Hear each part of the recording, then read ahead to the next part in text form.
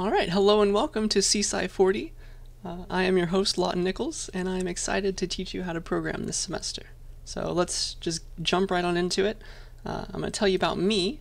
I should probably get off of this drawing feature. I'm going to tell you about me, and then we will just talk about normal stuff you talk about on the first day of class, and then finally we'll actually talk about some programming. So that will culminate in a little fun example, I think. So let's start with me. Hi, my name is Lawton Nichols, and just in case you never come to office hours, let me start up my Zoom so that you can actually see my face for once. Sure, start video. Hello, my lighting sucks, but this is me. It is nice to meet you all. So I will end this and quit that. So yeah, my name is Lawton Nichols. I use he, him pronouns.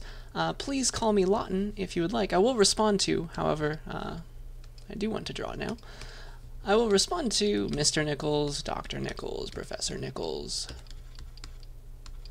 But if you'd like, I'd prefer it if you just called me Lawton. Okay. I went to Fresno State for my undergrad, so I know a little bit about it. I majored in computer science in all my degrees, and I just finished up UC Santa Barbara for grad school. This is my second semester here, so it's my first year. And other than teaching and programming and all that stuff, I like to do ballroom and social dance, though I've probably forgotten how, given the pandemic, and I also like to play guitar. And this is my cat. His name is Alonzo, but Lonzo for short. He's named after Alonzo Church, who was the PhD advisor of Alan Turing, but he's very famous in his own right as well. And these are also my two beautiful moss balls, who don't really have the best names yet, so I need to still think about those. So yeah, this is going to be a weird semester, I'm sure you can imagine, so thank you in advance for putting up with me. We will get through it together, and I will be here as much as I can for you. So let's get started with the logistics of this class, just so that it's all ingrained in our minds. So it's all asynchronous. I'm going to record everything and post it on YouTube. You're going to have it. Okay, so this is the schedule that I want to keep, but we'll see if it happens. This is what I'm going to try to hold myself to, at least. The first lecture video of each week will be up by Tuesday at noon, so we'll pretend this is like a Tuesday-Thursday class with a Friday lab. The second lecture video will be up by Thursday at noon, and the lab introduction video will be up by Friday at noon. I'll try and do it earlier than that, but this is at the latest, I guess. And as far as exams go, because we don't have a class session, I will give you a window of at least 24 hours to start and take your exams. So once you start them, though, a timer is going to start ticking as if it were a real classroom. Okay? So maybe like for a midterm, you get an hour and 15 minutes or something like that. Just a normal class amount of time. And yeah, so that's what you can expect. And furthermore, about expectations, let's just get them all over with. I do have to say that this class is kind of hard, and I am sorry about that. There's just a long list of stuff that I have to teach you, and I did not make up the list. Okay? Programming is also just a new way of thinking. It's going to be a bit weird once you're getting started, and that takes some time to settle into your brain. Okay? And so because there are a ton of topics, there also is going to be a bit of work so that we understand all the topics and can demonstrate our knowledge of them. Okay? As far as memorization goes, this is not like some classes where you can just memorize the answer. You kind of have to come up with it yourself. It's going to be a lot of problem solving in this class, and that might be a good thing or a bad thing depending on how you feel about that. So you can't really memorize the answers and do well on the tests. I'm going to ask you to solve problems and translate your solutions into code. Okay? And if you're not ready for the workload just yet, I want you to consider taking CSCI 1. It's a much slower introduction to programming, and it will prepare you very well for this class. And then finally, remember the rule, every unit is an hour in class, so this is a 4-unit class, which means you'd spend 4 hours each week in class, and I'd give you time. If this were in person, I'd give you time to do your work there too. You'll also spend double that amount of time outside of class doing work. Okay, so you should plan for that. You might get close to that rule applying for once in this course. Okay? But with that all being said, I'm not trying to scare you away. I just want to make sure you're not surprised later. I am here for you as much as possible. Okay? I'm going to spend a lot of time in office hours, and I want you to come to every one of them.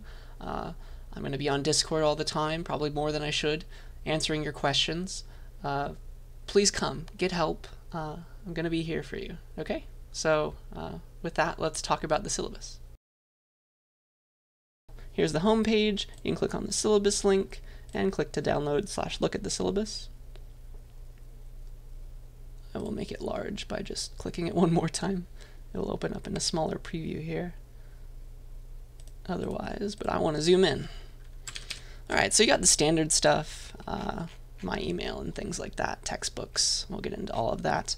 But I think what you care about is like what's going to be in this class. So let's go back to the slides because I've summarized that. So you're going to have like homeworks and programming assignments each week. So labs and Xylabs, those are two different kinds of programming assignments. And I will talk about those more a little bit in a while.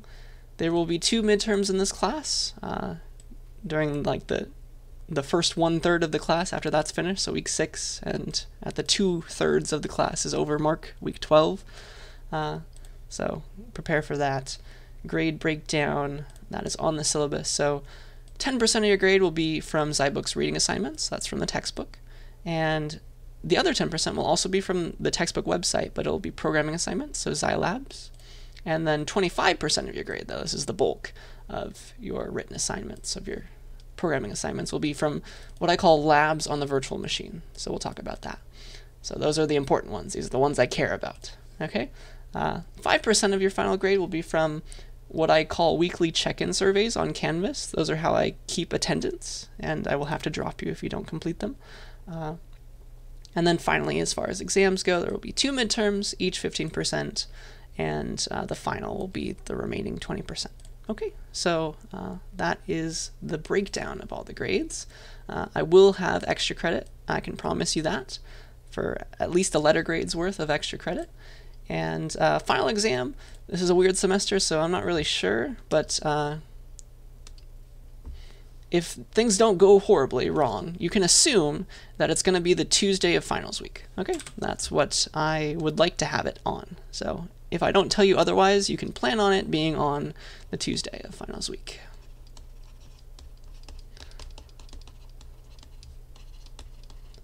It's a bit odd because usually, like, it's all scheduled for you because you have a class time and that tells you exactly when the final is, but you know, for us, it's going to be made up. So I'm going to try and make it on the Tuesday and give you an hour, not an hour, a day to do it. Okay, just like for a midterm exam. So I'll give you a 24-hour window to start the exam. Okay. Due dates, this is something I want to hit hard on. All assignments in this class, except for the check-in surveys, which will be due a little bit later, they will be due at 5 p.m. Okay, so I want you to plan on that. 5 p.m. is for me, and it makes sure that I'm awake when things go wrong, because so many things will go wrong with turning in assignments and like error messages that you can't quite understand and you want all the credit. So I want to be awake and there for you. So I'm going to make all the due dates in this class 5 p.m. Okay? I do make an exception for you if one of these things applies to you. If you work full-time, you care for a child, or you just don't have a lot of time compared to the normal student, please contact me and I will extend your due dates to midnight. I just want some kind of proof. Just tell me what's going on and we'll set that up for you. So late submissions, I'm going to be pretty lax with late submissions. You can submit your Zybook's assignments, your labs, and your check-in surveys as late as you want, up to the last day of instruction if you want to. But I will hit you with a 50% penalty. So if you skip a week, life is not over, and you can turn in everything still for credit, okay, as late as you want. So I just want to make sure that you actually do the work, okay? Along with that, this is an odd semester. I know there might be a week that goes by that you're very busy for life things. So I'm going to drop quite a few things in this class. So I'll drop your 3 lowest labs. Those are the most important. And I'll drop 4 of your lowest Zybook's assignments. So 4 of each reading, 4 of each Xylab. Okay. So that, I think, is mostly everything on the grade side of things. Please remember to get that virtual machine running so you can actually do your labs. It's a computer inside of a computer. It's really cool.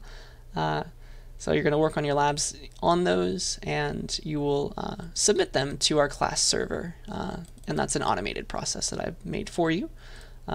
Here it is, if you want to see it. Mine looks a little bit different to yours because I've customized it, but like you got your own little start menu, got some programs. I think I put extra things on your desktop. And yeah, it's just a normal computer. It's just inside your computer. And I've installed helpful programs on them that will help us for this class that you need. Okay, so please get this working so that you can actually turn your lab in on time. And if you are in need of anything, like a laptop to put the virtual machine on or a better internet connection because yours at home is not too good, please look at the resource page on Canvas, because the college will actually provide you with a laptop if you need it, and also like a MiFi router thing if you need that as well. Okay, so please look into that if that applies to you. We want to make sure everybody is on an even playing field in this class. So yeah, I mentioned that there's a server. You're not really going to talk to it unless you really want to. Maybe at the end of the semester I'll show you how to do that, but everything that interacts with this server is on your side automated. Okay, so your programming assignments will be turned in with a command on the terminal on the virtual machine. So those will copy them to our server, and I've made you accounts though. That's the one thing that you need to worry about. So let me know if you got added late and you don't have one yet, because this account has a different username and a different password to your virtual machine. It's a different computer. It's a computer across the network. Okay, and that you will use that account to turn in your labs and things. Okay. So that is something you need to do, change your password. Almost there, almost to the actual lecture. Zybooks is going to be our textbook. So it's virtual, it's interactive, and I'm going to give you homework in Zylabs, and you have to buy it. Okay? It's a really cool place, though. So everything's like, it has some animations for each of the topics. It's really useful, I think, and you will come to love it, I hope. And you can buy it in one of two places. So you can buy it from the bookstore or directly from the Zybooks website. All that information is on our course homepage. If I go back to that textbook. But do check the prices and read the fine print, because I think, if I remember correctly, it's cheaper if you go through Zybooks directly, but it might be easier to return if you buy it from the bookstore. So you need to look into that yourself and like weigh all the things. Okay, and yeah, all the assignments are currently up, so if anything, I will extend them, so there's no use to not get started already. So go ahead and read ahead if you would like, and let us look at that briefly. So CSCI 40, I have a Firefox extension that turns everything to night mode, so this is what it will look like for you if you don't have that. And yeah, it might be a little different for me because I'm the instructor. Same with my Canvas. It'll look different for me because I'm the instructor, but you should see things like these are your assignments. Get started with them. I am dropping 4 of each of these Zylabs, each of these reading assignments. And I encourage you to start Chapter 3 and Chapter 2 reading assignments early, because those are the biggest ones in this class. I'm front-loading your work, okay? You will thank me for it later, I hope. But yeah, it's really fun. You can start reading about things, and there's little animations. You can click start and it plays them. And yeah, I hope this is a good time for you. So, in addition to these lectures, that is Zybooks. And Zylabs will be you completing programming assignments. So just check all these assignments for what to do, and then you'll have like a little editor, and it'll tell you what to do and give you some starter code and stuff like that. Do not be afraid. We'll get into this later. So yeah, I'm going to teach you how to code in this lecture as well. I think that's all I want to talk about for Zybooks. Finally, Discord. So I'm going to try Discord this semester. And this is how you're going to talk to me if you have like any questions, or you want to send me, like, you want to interact with your peers with questions, you want to send me a private question, things like that. I will post announcements. So try and get on this Discord as fast as you can. You'll like read this welcome message, like click all these emojis to add your proper roles for which class you're in. You'll definitely click the cat because you're in CSCI 40. Optionally add your pronouns. Read the guide to see how you can write cool formatted messages with code. And yeah, you can talk to me in CSCI 40, or you can send me a direct message, a DM, by right-clicking on me and going to message. It doesn't work for me because I am me, but you should see this message thing that you can click and send me a private message. So that is Discord. Hopefully that is useful and we will get some use out of it. I will not accept your Discord friend request, I'm sorry. And as far as questions go, I encourage you to ask as many public questions as you can in the normal channels so that your peers can also help when I'm like asleep or something. I don't want you to share all your code though publicly. So if you're going to ask a question that includes a ton of code, use your judgment, of course. I would prefer it if that were a direct message to me, okay? And I would much rather you send me a Discord message than an email because my email is disgusting, okay? And I will try to respond within 24 hours on weekdays and 48 hours on weekends. Sorry if I am online on Discord but not responding to you. I don't hate you. I'm just probably doing something else because I belong to other places on Discord. Okay, so we're almost done with the logistics. I do want you to come to office hours. They will be on Zoom. They will be virtual. Check Canvas for the schedule. The schedule might change. I do want to say that because all of the meetings that I know I have to go to this semester, they're not yet scheduled. So just go to Lawton's office hours and the schedule will auto-update itself. So I would like it to stay as it is, but I'm not sure if I have to change it yet. Okay, so just keep your eye on this and you can click this link to go straight to my Zoom. Okay, so I will be available during these times, but they might change again. Okay, this is when I would like to be available at least. So 5 hours, you have options. You can also make an appointment if you ever need it. And then finally, before we get started on the actual stuff, this class is difficult, it's challenging, you will get stuck. And I really want to be there for you, or you can go to the tutorial center, whatever you want. I want you to ask for help though, okay? There is no virtue in staring at your screen for 2 hours, not knowing what to do, okay? I want you to get help so that you can move on to the next problem. Okay, so let's pick a time. If it takes 30 minutes, you're still staring at the screen, you don't know how to continue with whatever problem you're on, please ask for help, okay? It could be on Discord, it could be a private message, it could be through the tutorial center. I want you to get help when you need it, okay? Don't wait. It's my job to get you past whatever is the problem and on to the next problem, okay? That's the idea. And that being said, 30 minutes, that's some time. So getting stuck for like 15 minutes, 20 minutes, that's what it means to be a programmer. So you should expect that, okay? So with all of that, we are now finally ready. Let me get some water. I've been rambling. We're ready to talk about the meat of this class, okay? So I'm going to throw a lot of stuff at you today. You're going to get so much practice with it, though, that it's not going to be daunting anymore, okay? I want you to try out all this code yourself if you can, because I'm going to give it all to you. You're going to get a copy of all this stuff. And yeah, these are my goals for you. Let's get started. So we're first going to learn about computers and programming, okay? Just get ourselves at a base level of all of these different concepts. Okay, so a program, I'm sure you've heard that word before, you're about to learn to program. It's just a recipe, okay? So think of it like a recipe. It's a sequence of steps. So in a program, you usually write a bunch of algorithms, and those are just sequences of steps that solve a certain problem.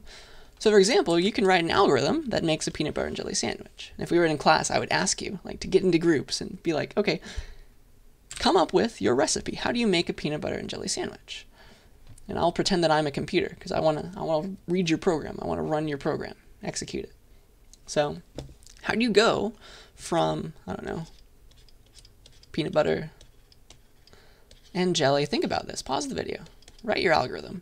And like a bag of bread, the slices and everything. How do you go from all of these to that? How do you do it? And if you're anything like I was before I learned to program, you'd probably tell me something like this. Oh yeah, peanut butter and jelly. It's super easy. Just take a jar of peanut butter, or take some peanut butter. That's the idea. Take some peanut butter, take some jelly, and put it on some bread. And if I were the computer, this is what I would say. This is what I would do. This is how I would run your program. Yeah, all right, I got some peanut butter, I got some jelly. I'm gonna put it on Whee! I'm gonna put it on this bag of bread. Yeah. That's what you wanted, right? Voila. So easy. I have made you peanut butter and jelly. That's not what you wanted, though, was it? So this is the first lesson, I guess, is that computers are very, very smart. They do things very quickly, but they're also pretty dumb. They have to be directed for each little thing that you want done. Okay, you have to spell it out to a computer. So you have to think in terms of a computer, which there's a fancy term for that called computational thinking, and it's important enough for me to put in bold, I think. So I want you to learn how to, and you will in this class, to think in terms of operations that the computer can actually perform. So, for example, this is not what we wanted. We wanted something like, okay, get a plate out of the drawer and put it on the countertop. Take 2 slices of bread out of the bag. Open up the peanut butter. Open up the jelly. Use a knife to put them on one of each slice of bread, and then put the 2 slices together, something like that. That's more at the computer's level, okay? So you'll think in terms of the operations the computer knows how to do, okay? And for each problem, you have to learn to break it down into bite-sized pieces, okay? Because that's all a computer can bite off, I guess, is the idea. And also, programs are sequential. You can think of them as, okay, we do this first thing, then we do this next thing, then we do this third thing, and the fourth thing, in that order. We might come back to do other things later, to do the same thing again, or we might move on, but there's an idea of sequentiality, okay, if that's a word. So think in terms of, I do this thing, then the next thing. That's what a recipe is as well, right? So yeah, just prepare for you to not have the best time when you're starting out, because things to a computer are very different, even when to you they might look the same, okay?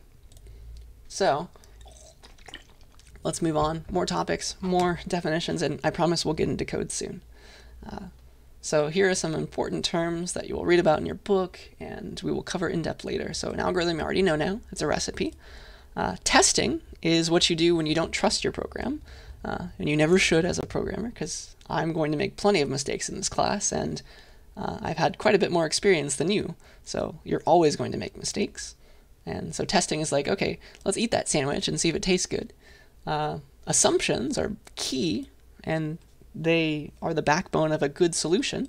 So an assumption is just whatever is required in the solution but is not actually mentioned in the problem. Like, okay, this problem assumes that you actually had peanut butter and jelly and bread in your fridge. If you didn't have that, I mean, the first step of the program would be to go to the store, right? So assumptions are key. Same for like, hey, if you want to light a birthday candle, the manufacturer isn't going to give you your money back if you try and light it underwater, because they assume that you won't be there. Okay? And then finally, computational thinking. It's thinking sequentially, in order, thinking clearly, and at the right level of abstraction. So at the level that the computer can understand you at and understand your intentions and wishes. And so that's the goal of this class. So we're going to teach you computational thinking, and I'm going to guarantee it. Okay? So let's go on to a computer now. The first real diagram. So there are a bunch of different parts of a computer that you'll read about, and I just want to touch on them right now so that we just have them all in our minds. So you have quite a few different high-level things that you can, high-level classes that you can like split off a computer into. Okay? Here are some of them. Input devices are things like your keyboard, things that you give information to the computer. Okay, so like you're giving information. Provide information to the computer for it to use later. So like you give it input with the keyboard, with the mouse, with a touch screen maybe. So those are input devices. You also have output devices, of course, because you want to see the results, the fruits of your labor, of your inputs. You've got screens, of course, you've got printers, and those like give info to the computer. And output devices are for receiving information from the computer.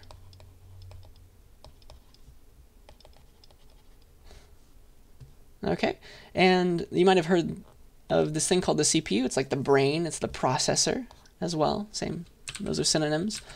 it's the brain of your computer, and it's what runs your program. It also, we say executes in computer science. It's not like killing your program or anything. It's just a synonym for run. So the processor is where all the thinking happens, okay? All the results, like, okay, your keyboard pressed the A button, the CPU has to process that, and maybe like, okay, add the A here, something like that. And the processor and the memory work in tandem. So the processor has a little bit of memory, but it can't hold on to everything. So the main memory, or the RAM of your computer, is where like everything that the computer is running currently is stored. So it stores information about running programs and everything that you want to run. So all your programs, they get copied into the main memory before they're run, so they can run quickly, okay? That's the idea, because memory is very fast to access. RAM is quite fast, relatively, at least.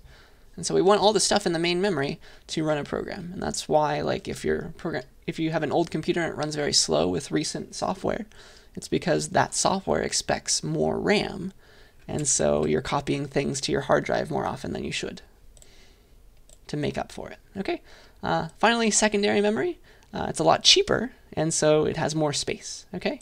Things like hard drives or flash drives, they hold a lot more info than RAM might, but it's relatively slower to access, quite a bit more slower, actually. And so all these things are working together. The input devices give information to the computer, the processor processes it, maybe saves information from the input into memory. Maybe if you're going to load a program, you got to bring it in from secondary memory into the RAM so that it can be run, and maybe you're giving input to that program, executing it on the processor, of course, then displaying the output to the screen. Okay? It all goes together. So this is just a high-level idea of what a computer is doing.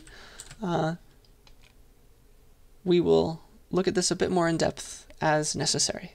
Okay? So now we can finally get to this thing called C++. This is the name of a programming language, okay? And it was invented back in the day. This is not a typo, it's a man's name by, let's put them all on the same line actually. It was invented by a nice Danish man whose name is Bjarne Stroustrup back in 1985. So it's been around, this language, C++. We're going to learn it in this class. This is Bjarne. And it's based on the C language, so the plus is kind of like a joke, and you will learn why soon. And it's what's known as a high-level language. So that means that it looks quite a bit more like English. So don't be afraid, because we're going to write code, and it's going to actually look like real words, mostly. It's going to look more like English than ones and zeros that you might imagine a program to be. Because, like, yes, in your memory, these things are all made up of ones and zeros, and same down here. But eventually, like at a higher level, we write code that's eventually translated down to that, okay?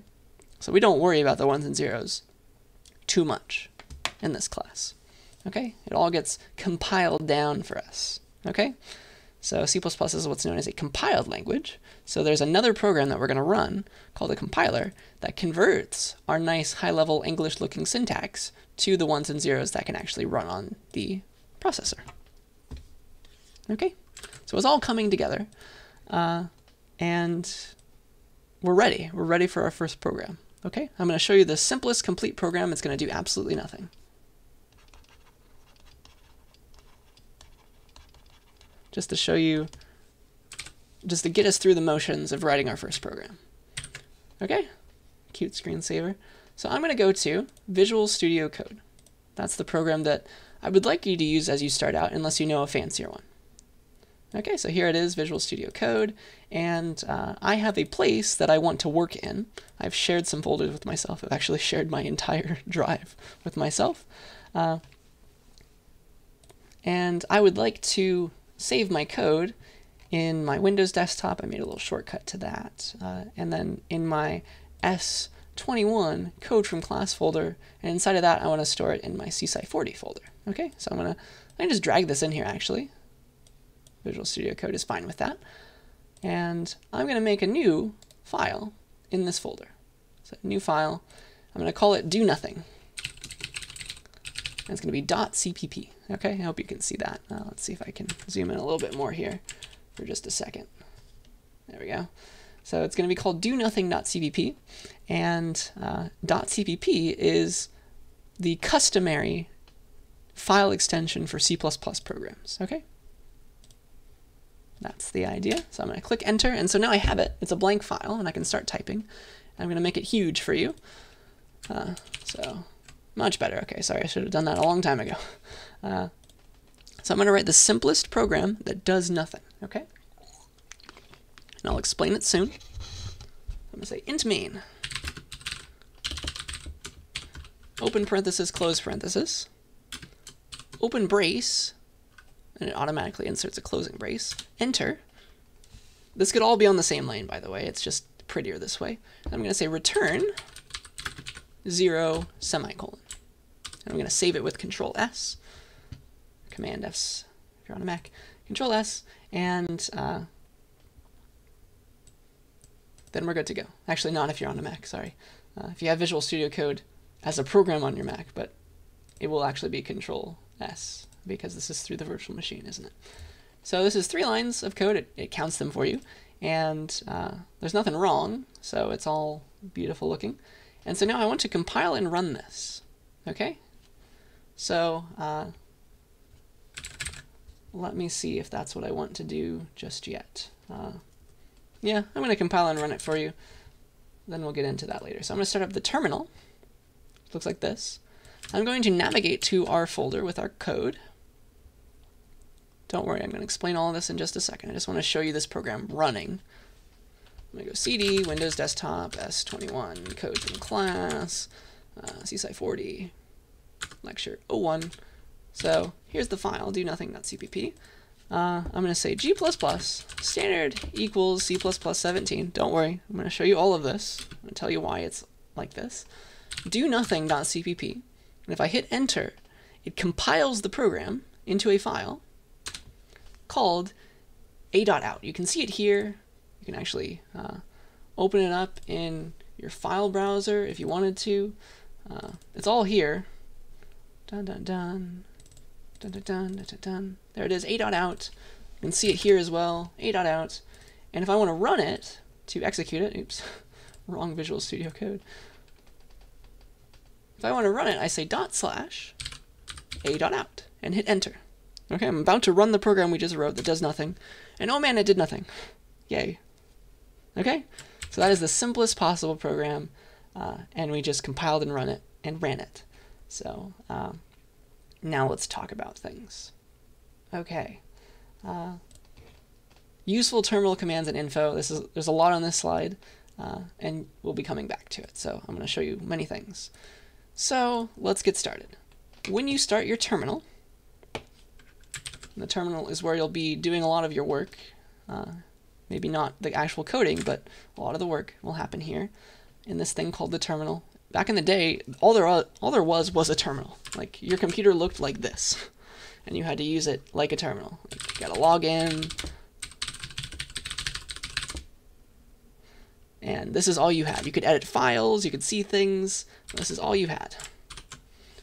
And now we have a Windows program, a windowed graphical program that does the same thing. So when you start your terminal, you're plopped into what's known as your home folder. That's like your users folder. In Windows, you also have a home folder if you're on a Mac. So this is like your folder. It has like your desktop in it and things like that. But its shorthand is called tilde. Okay? So once you start a terminal, it always plops you in your home folder because you live there, right? Moving on, that's your home folder. You can always get back there by using tilde. And the terminal always has a concept of a working directory. So you're always doing stuff and you're always inside of a certain folder. So once I see tilde here, that means that I'm working currently inside of my home folder. So I can see all this stuff here that is my home folder and its contents. I can say ls, hit enter. That's a terminal command, ls. It means like list all the files. And so then I can see what's there. Okay, so just like I'm in this folder on the graphical file browser, I can be in it on the terminal as well. That's my current working directory. It's tilde. It's my home folder. Okay? If you want to know where you are, pwd shows your current working directory. It spits it back out to you. So if tilde isn't good enough for you, or if you want to see the full path of how you got there, tilde is short for me, /home/Lawton Nichols, because I have my own account. For you, it will be /home/CSCI. Okay? That is my current working directory. That's where I'm doing things. I'm working inside of it. If I want to make a file, it'll be made in this directory, unless I say otherwise. Okay? If I want to change directory, cd, that changes your directory to be inside of a different one. So if I say cd folder name, that will change my current working directory to be inside of folder name, so I can start working there. Okay, so let's cd to my Windows desktop, because I want to get to my code from class. Say ls to see what's there. We're almost there. S21, code from class. Inside of there's a CSCI 40 folder, cd CSCI 40, ls, c lec01, and you can type tab to have it autocomplete for you. That's useful. And now I'm inside of my lec01 folder with my a.out. Cool. We made it. And if I want to know where I am now, because it only shows the last folder that I'm in, this is the full path. So /home, /Lawton Nichols, /Windows Desktop, /S21 code from class, /CSCI 40, /lec01. That's where I am right now. Okay, we're there. If you want to go out, like you want to go to the parent directory, you can say cd ... And that moves you out one to what's known as your parent directory, so the one that contains you. So my parent directory from lec01, it is, if I go here, dun, dun, dun. Am I here somewhere? There I am. If I go out to the parent directory, that's just CSCI 40. Okay? So if I go out, it's the one before it, the CSCI 40 here. cd ... gets me there. It's a shorthand for that. So now I'm in CSCI 40, and I can go back into the lec01 if I want to.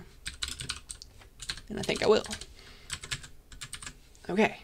cd ... there are text editors, which actually I will talk about on the next slide. So let's not go there yet. If I want to compile a program, I use G++. So G++ is my compiler. Stands for GNU C++ compiler. And that's what it does. It compiles my programs to machine code that I can run.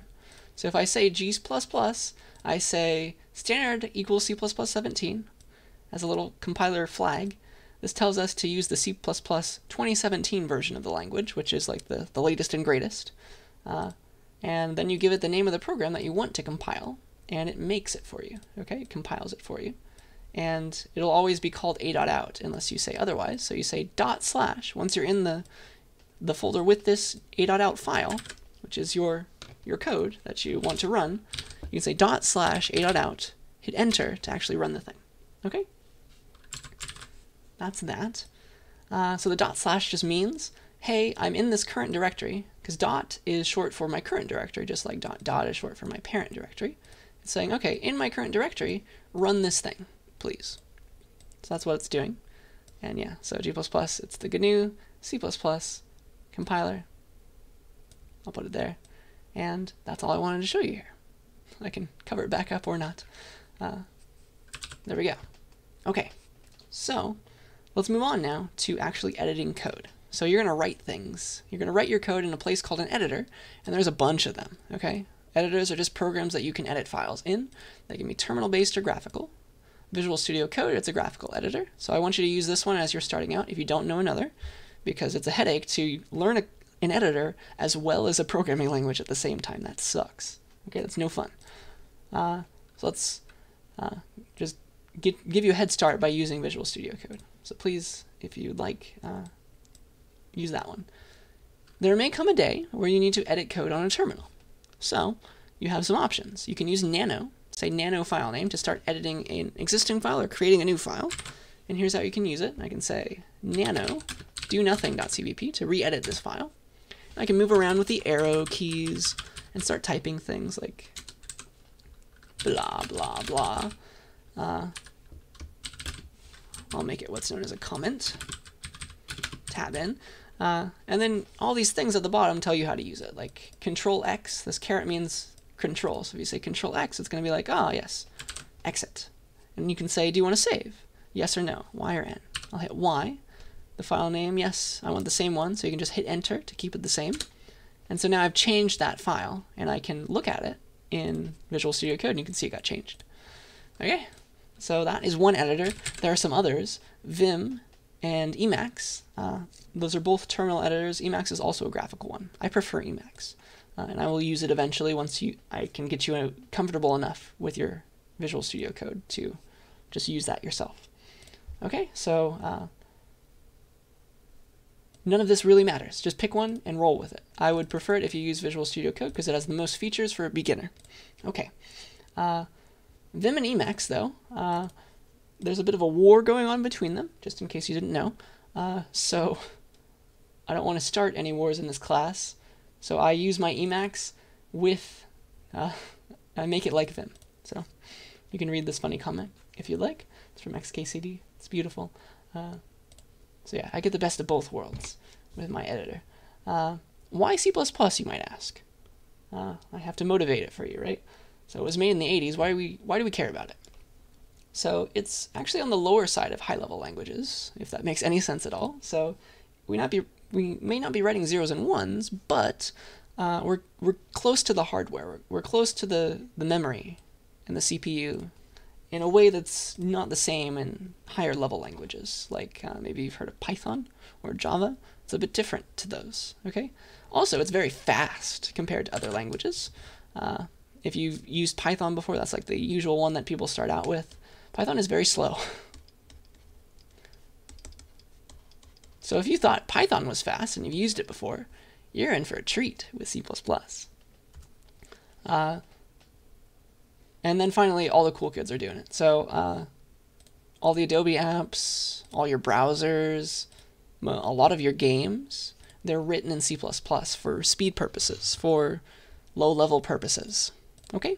So C++ is a good place to be, and it's a good thing to learn first, I think. And let's move on. So the last piece of the puzzle before we start writing programs full-time is to understand what compilation really means. I told you it's like translating down to zeros and ones, but what does this really mean? So you write a C++ program, like, I don't know, do nothing.cpp, and you give it to this thing called a compiler, G++. And its job is to translate your single program into machine code or object code. Those are synonyms. And those are zeros and ones. Binary stuff. And then finally, it's quite possible, and usually the case, that your one program doesn't exist in a vacuum.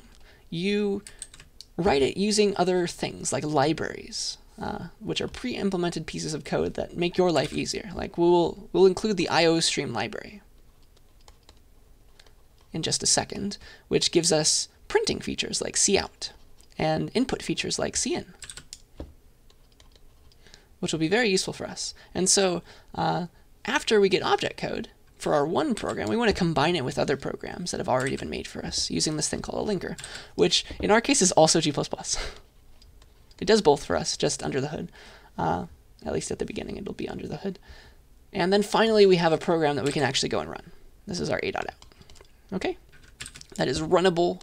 It knows where everything is, and it can run our programs to completion.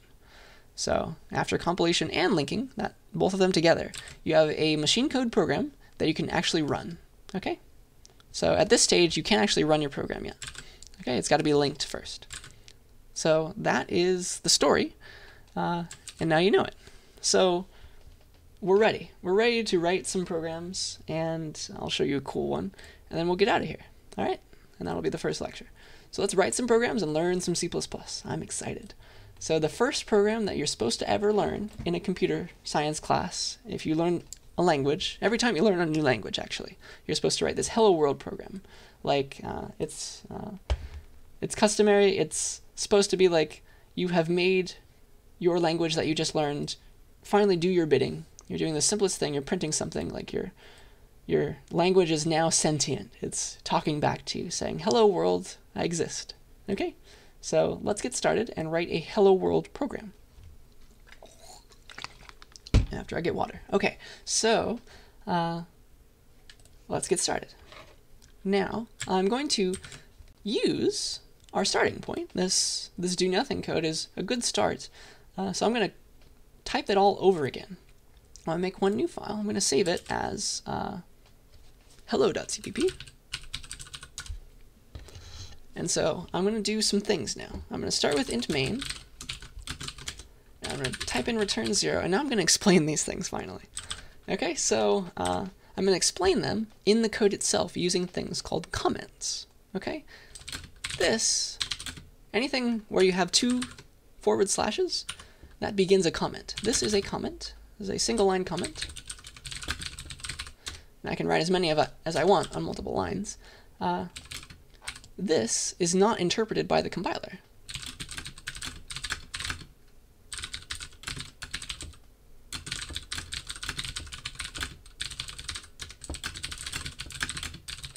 The compiler does not look at comments. So comments can be slashes for single line comments, but you can also have multi-line comments to save you from having to type // every time. So this is a multi-line comment. I'm sure you can see how that's useful. So this is just for us. I'm explaining things to you. The compiler doesn't care. This is the real code. It's outside of a comment. But this is very useful, and I'll write a ton of them for you. Okay? So those are comments. And now, let me explain this code now. So this first line, it's saying, it's defining this thing called a main function.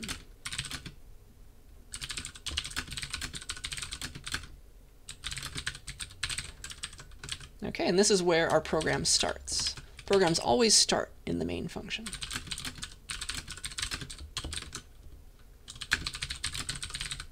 That's where it begins. Okay, so the int means that it returns an integer.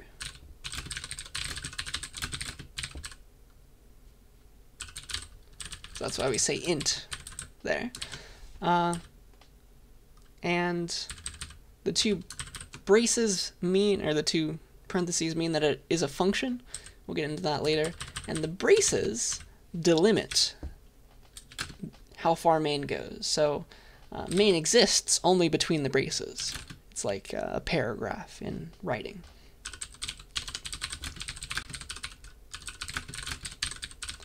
So that's that. And then return 0 gives back an answer. So return gives back an answer from this function. And we're returning back to the terminal, in fact. 0 means 0 is an integer, and it means that everything was successful. The program ran to completion successfully. It's just custom. 0 means that the program was successful. So when we actually run this program, it does more than just nothing. Back if we say ./a.out again. It did more than nothing because it returned 0.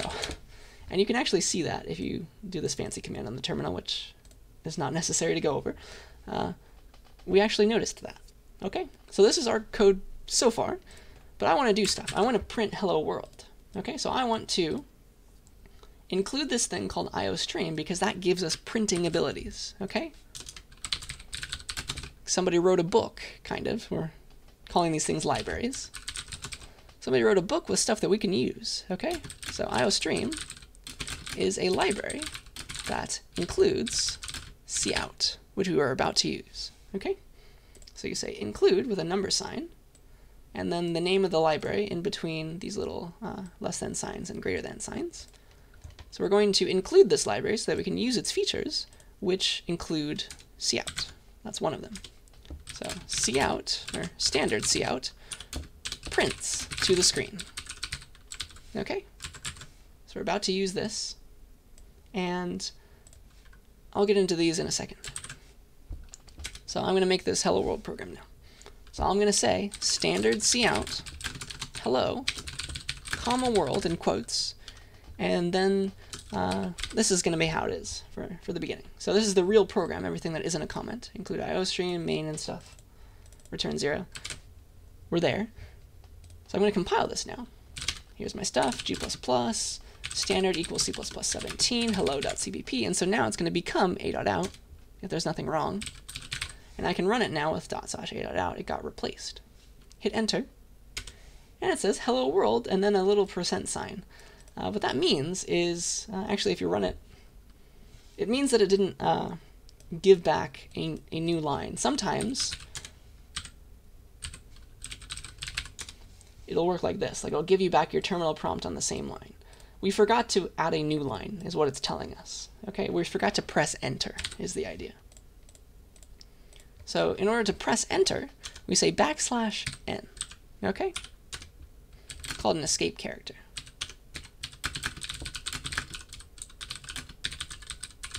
It stands for new line. Or people like to put them together and make it one word.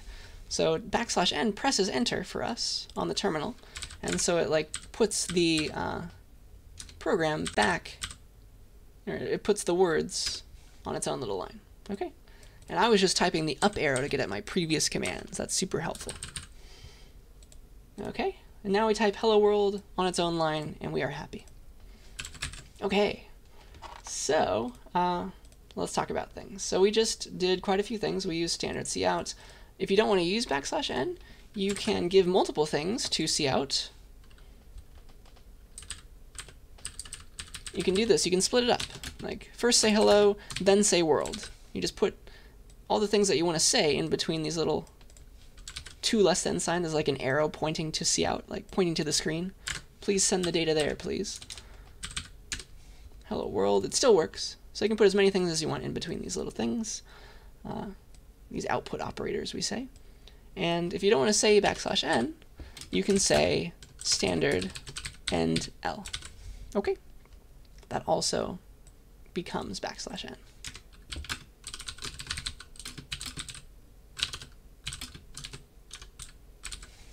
So you recompile that.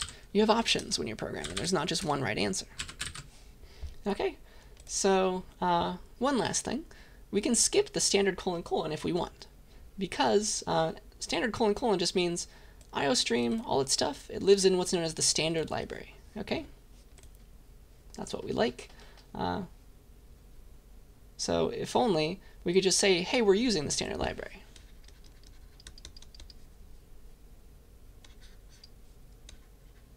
Standard : blank gets blank, or uses blank from the standard library.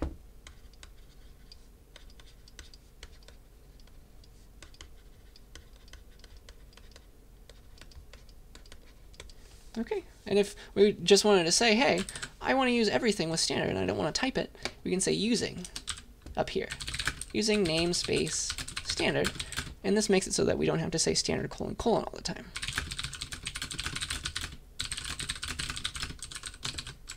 So now, instead of this, I'll comment out this line, so that it's not code anymore. I'm going to write this code without the standard : And because we said we're using the standard namespace, we don't have to include those. Let's recompile, rerun, and voila, nothing has changed still. Okay, so that is what we do. To skip the standard : we say using namespace standard.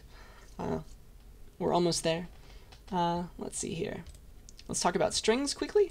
A string is whatever you put between quotes. Okay, so hello, comma, space with another quote is a string. So everything between quotes is what's known as a string. It's like a string of characters, like on a friendship bracelet or something.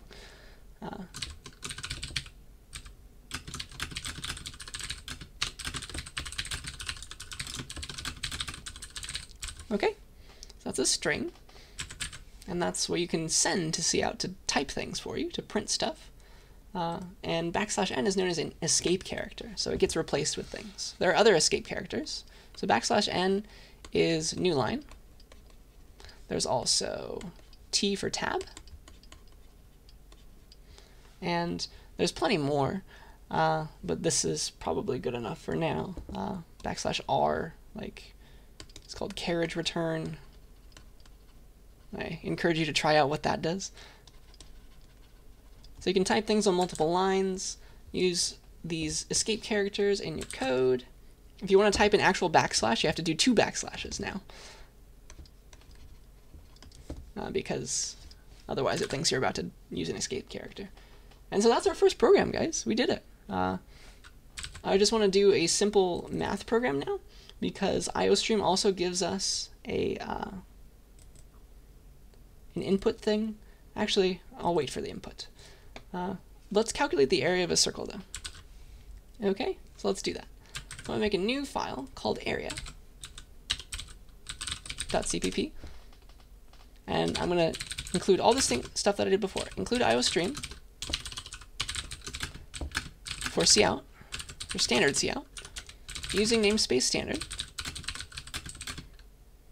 so that I can skip the standard colons, and then int main, because that's where my program begins, and there's always a return 0 at the end.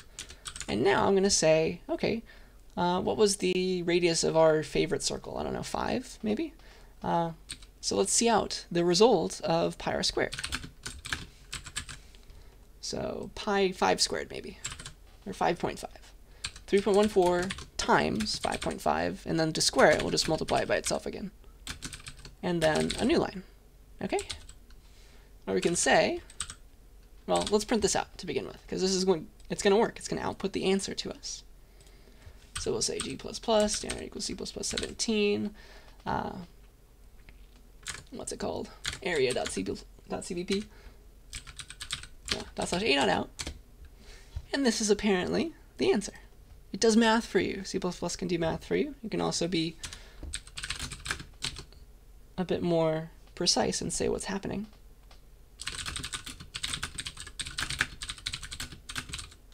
Colon new line, perhaps. These are two cout statements. Radius 5 is 94.985. And that's the final thing that I want to talk to you about, is, I should put it down here. Every statement in C++ ends with a semicolon. That's like the period, saying I'm done with this thing now, okay? That means I have included one piece of code for you to execute, okay? So it's like a sentence.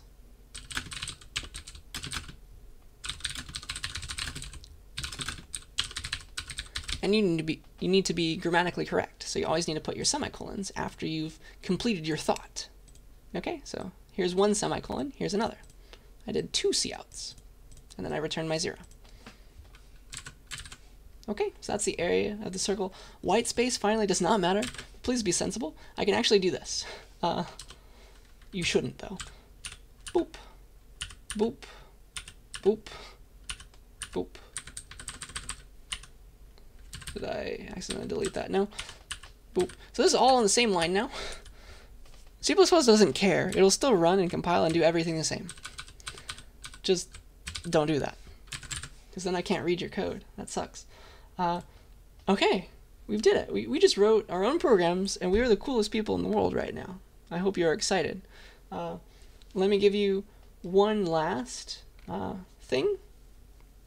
One last little example here, and then I'll give you a cool demo after some exercises. So let's talk about variables, types, and input. So that's quite a lot. Usually you're going to want to save information for yourself later, stored in RAM, of course, in your main memory. So you can make variables in C++. They are just boxes that exist in memory. You have to say the type of the thing, type of your variable, the name of your variable, and the value that you're going to give it. And this sets up a box in memory that's like, let me put it over here, called x, that holds now 42. So you can just say x instead of 42. That's the idea. So that's variables in C++. And there are a bunch of different types of things that you can store. Okay? So you can say int for whole numbers. And I want you to think of types like clouds. We've got the int cloud. We've got the double cloud. We've got the char cloud or char cloud, and then we've got the string cloud. There are more, but this is a good starting point. And inside of the int cloud, you've got whole numbers, integers, like 42, negative 42, 0, 1, 2, 12, things like that. And so that's integers. Doubles, on the other hand, are decimal numbers, things like fractions.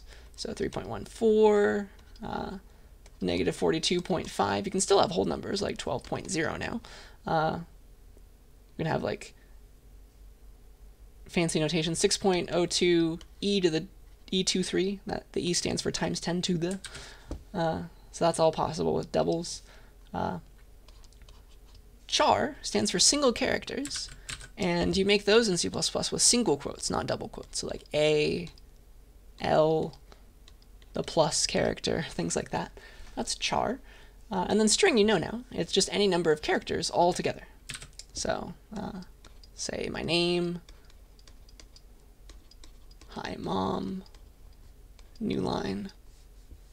Those are all strings and they need double quotes. Single quotes are for single characters, strings are for large characters, or multiple characters. Okay, so let me give you an example of this. Dun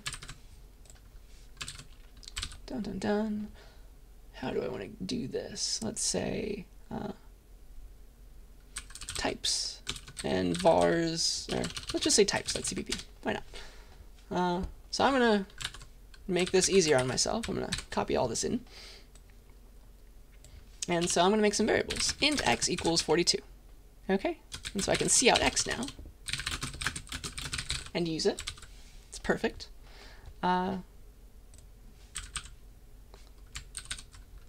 Types.cpp, /a.out, 42, cool.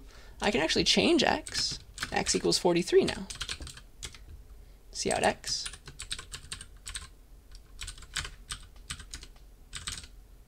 That's fine. Let's do some others. Double d equals 3.14. Let's see out d. And then a new line. Let's see out char c equals, I don't know, my first initial. And let's see out c and a new line.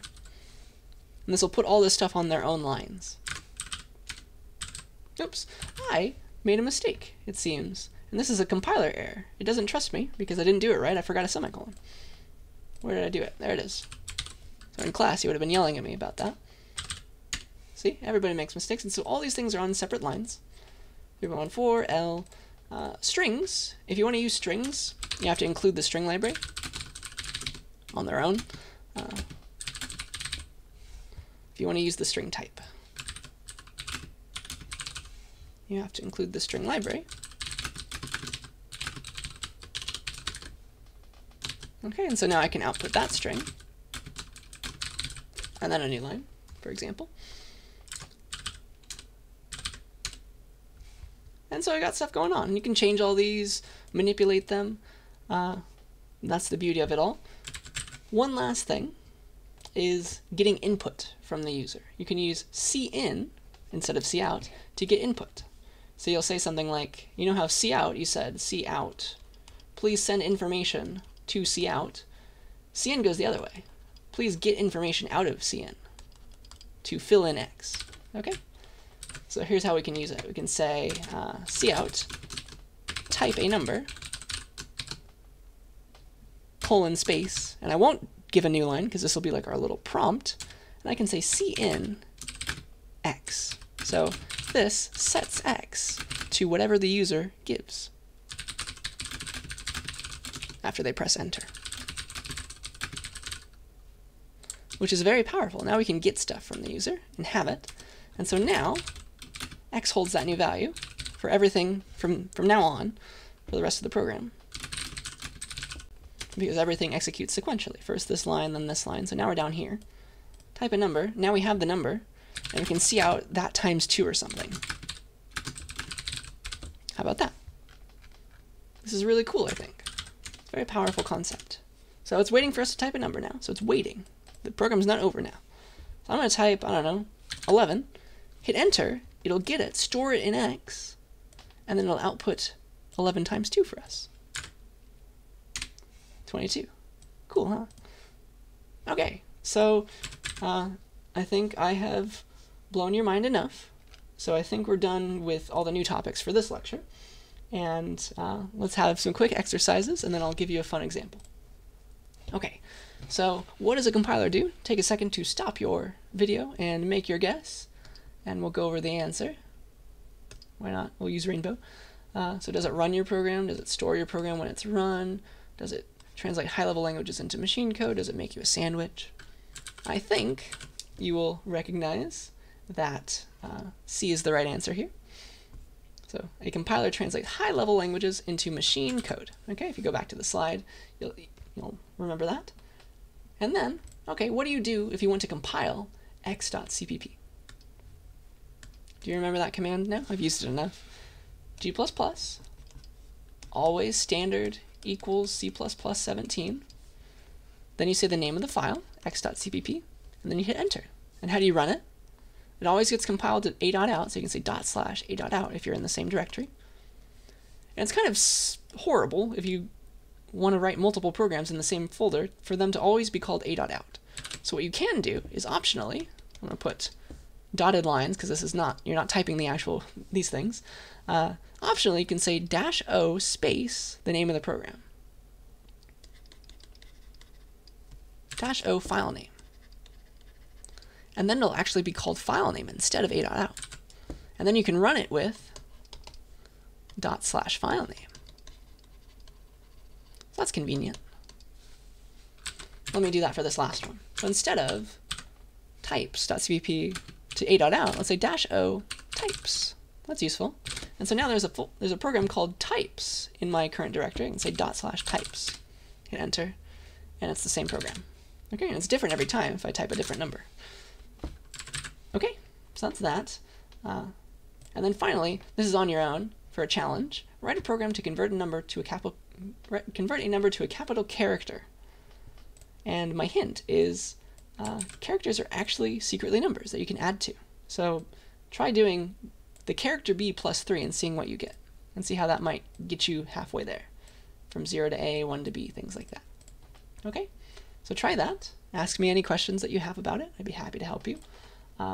And then now, just to end on a nice note, I have a karaoke demo for you. So we're going to make the computer sing to us.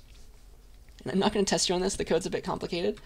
But it's nothing that is too much for you now. We're going to have the computer sing to us. Let It Go from Frozen, of course. And it's going to sing it in order. So it's going to be in line with the music. I'm not allowed to show you this. Like, I can't include the sound for you because then my account would be banned. So you're going to have to do this yourself. You're going to have to try it yourself after I showed you how cool it is. Okay? So don't worry about all this stuff up here. Go to the main function, because what I'm doing in this program to make a karaoke machine is I'm printing things and then I'm waiting a little bit. This pause function that I made, it waits for a certain number of seconds. So wait for 1 second, wait for 1 second. Wait for 20.25 seconds, wait for 3.083 seconds, things like that. And then print the lyrics that are now there in the actual song. So let's compile this with karaoke.cpp -o karaoke. So now it's called karaoke and I can run it. And I'm going to go to this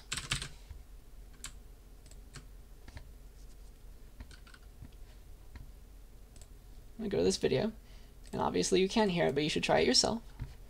And I'm going to try and get this over here to us. Whee! Down like that. Maybe over here. And I'm going to have to be very quick about this.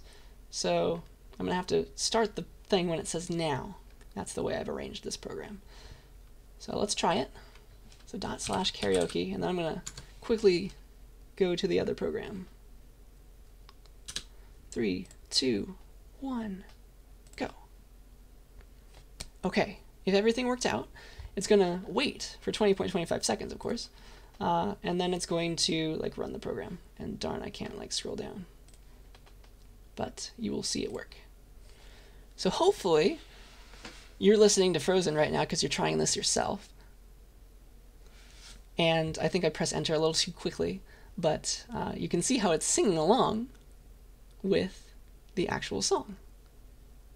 It might actually be more correct than what's on the video, who knows. But if you just time it right, it'll work, I promise.